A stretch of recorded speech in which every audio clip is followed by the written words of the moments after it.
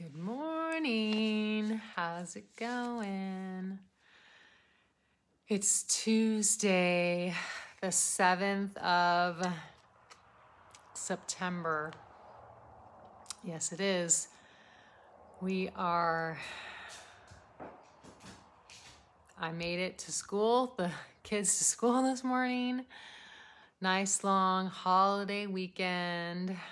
I wonder what you guys all did this weekend. I'm doing good. I have, we had a fun Labor Day. My kids asked me, what is Labor Day? Why do we even have a holiday? And I started laughing and thinking, well, it's kind of like a thank you gift for working. So, we all get a day off because we are contributors to society. In America, anyway. And then I thought it was funny that my kids always save their chores for the whole week until Monday, because we say that they can do them on Monday. I don't know why. And so they played and hung out and relaxed all weekend. And then last night we were at my mother and father-in-law's having a barbecue, and we had to leave because they had not finished their chores. And it was getting dark, and so we got home at 7:45. And then my son's out mowing the lawn and my daughter's washing the car. And I thought, how funny that we're laboring on Labor Day because we've put it off all weekend. So, Labor Day. How was it? Did you have a good day off? Did you not have a day off? Not everyone has the day off, but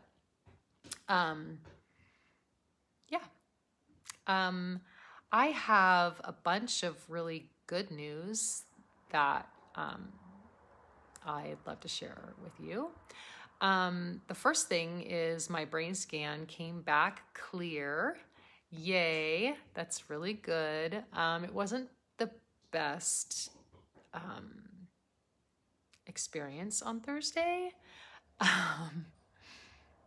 It wasn't terrible, but my normal radiology tech just wasn't there, and he's done every single one of my scans, and so it kind of just threw me off. And he's so nice, and we have this really nice little friendship. And so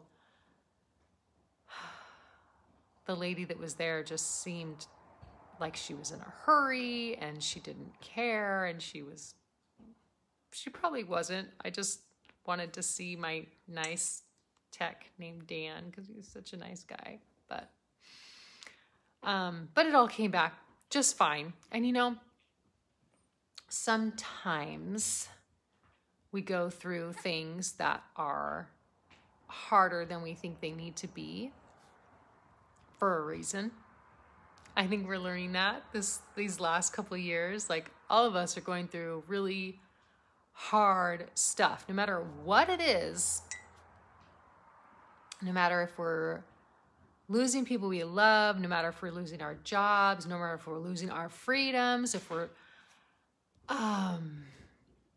losing relationships over these crazy times that we were living in. Sometimes we go through hard things for a reason. And those reasons are all different, but when it comes down to it, I think when we realize that we can't completely control our lives or what's going to happen or what people are going to decide or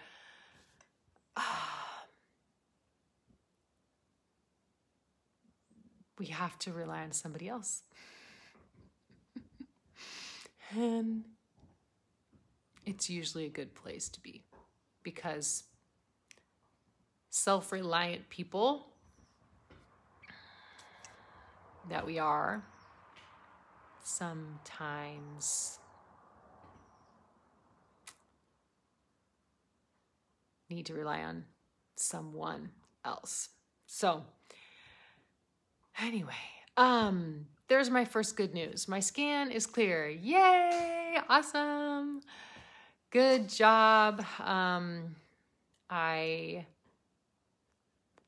think I'm good for 2 years, as long as my doctor still holds to that one.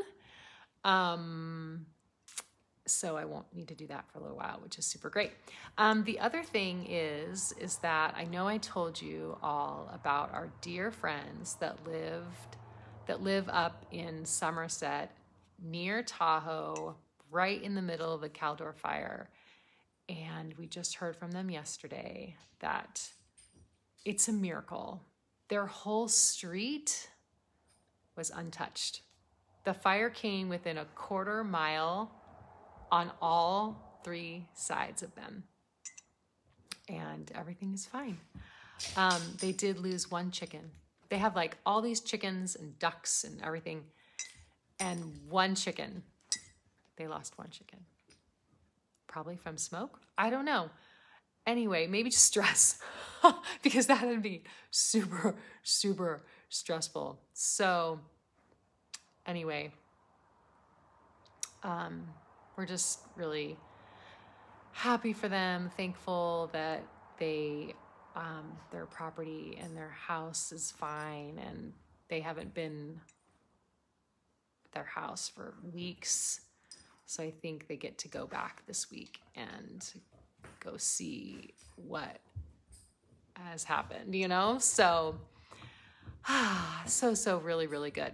So super happy about that. The other, I don't know if it's called good news, but I guess it's just what it is. But I am celebrating an anniversary this week. My husband and I will be celebrating 22 years of marriage. So that is on Saturday, and I think that's a pretty big deal. Half of my lifetime married to my husband. Yes, so we're celebrating and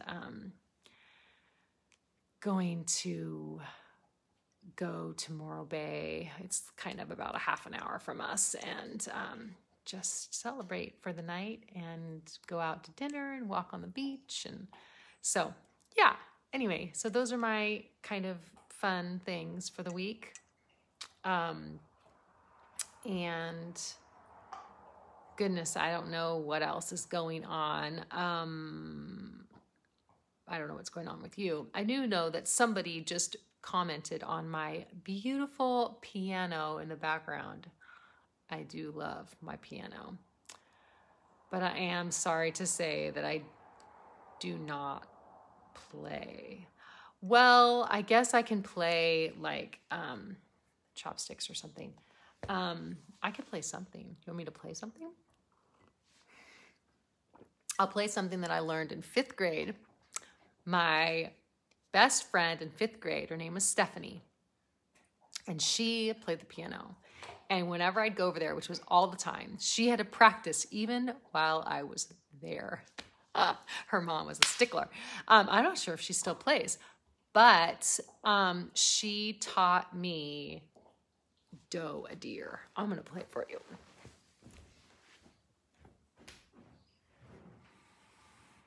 Okay, can you guys still see me? I'm right here. Okay. How do you do that? Okay.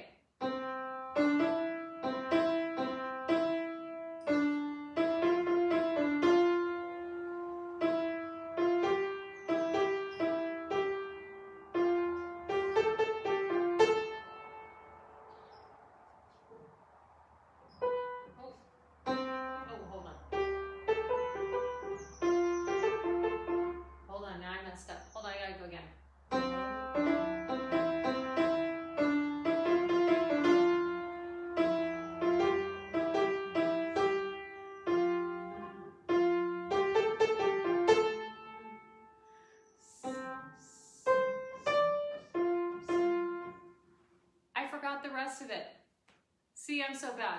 Okay, so you guys, when I do something like totally ad-libbed, I totally froze, and now I can't even remember the last part, which honestly, most of the time, I'm so good.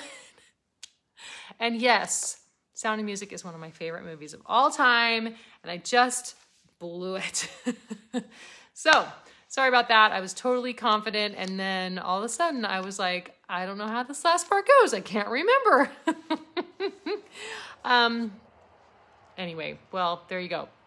Next time, I'm going to have to practice that before I go do it. Okay, the only other thing that I have for you today is a chapter, and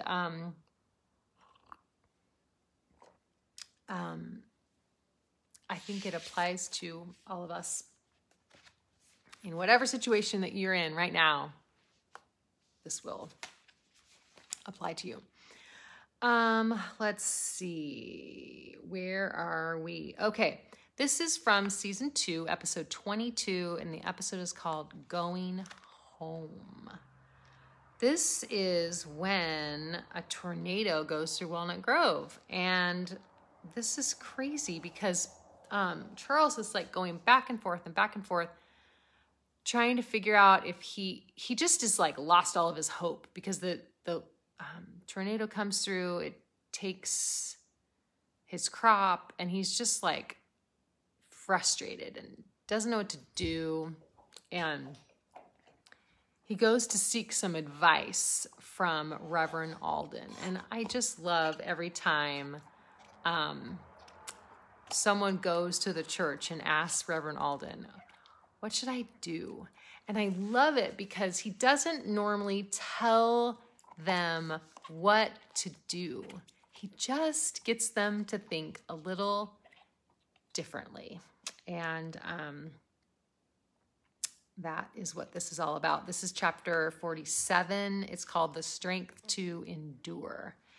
And we're on page 93, in case any of you guys are following along. And the quote is from Reverend Alden himself, and it says, God does not protect all good people from misfortune, but what he does provide is the strength to see his people through the hard times. And we indeed are living in hard times. So here we go. Why do we expect God to shield us from trouble? We often suppose that if people are good, God will keep problems and tragedies at bay. But the Bible shows us that our efforts to be good don't remove hardship. Consider the Apostle Paul, who faced shipwrecks and beatings in prison, and he was a very good man. God doesn't take away the hard times, but he does give us the strength to overcome challenges. It was the same for the Ingalls family. After a tornado sweeps through Walnut Grove, Charles is inconsolable. The twister has destroyed his crops and his hope. He decides to sell the farm and move back to the big woods of Wisconsin. As Charles is praying at the church one night, Reverend Alden encourages him to seek the Lord for the fortitude to not give up. Doesn't give him an answer. He just says, don't give up. My older sister and her husband had a similar experience, but it wasn't the words of their pastor that encouraged them. It was furniture. They lived in the South during Hurricane Katrina. Their house flooded and they lost everything. They began rebuilding, but their hope was running on empty. Finally, their house was nearly done, but the room stood bare. My sister visited her church one day to find a semi-truck filled with hotel furniture. It had been donated to bless the victims of Katrina. A few truckloads later, my sister's bedrooms were furnished with mattresses, nightstands, and dressers. As my sister looked around at God's wonderful gift, she regained the strength to keep going. It's startling how wind and water can be so destructive. Whirlwinds of doubt and floods of anger can be just as devastating. Through it all, God comforts us using people and things For Charles, it was Reverend Alden. And for my sister, a furnished bedroom. When times are tough, open your ears and your eyes to see God's provision. He will give you the strength to endure. And the verse is from 2 Corinthians 1:3, and it says, what a wonderful God we have, the one who so wonderfully comforts and strengthens us in our hardships and trials. So I don't know what your crazy wind and water that you're going through right now, what is testing you, testing your faith, what is testing your patience, what is what unknowns you're going through. But God gives you the strength to endure. Endure grief, endure pain, endure loss, endure broken relationships. He gives us the strength to endure. So I leave that with you today. I hope that you are hanging in there. We're all hanging in there.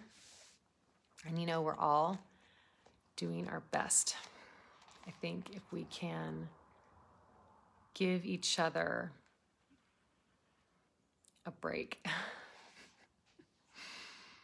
we're all doing our best. We're all trying to make the best decisions that we can. So,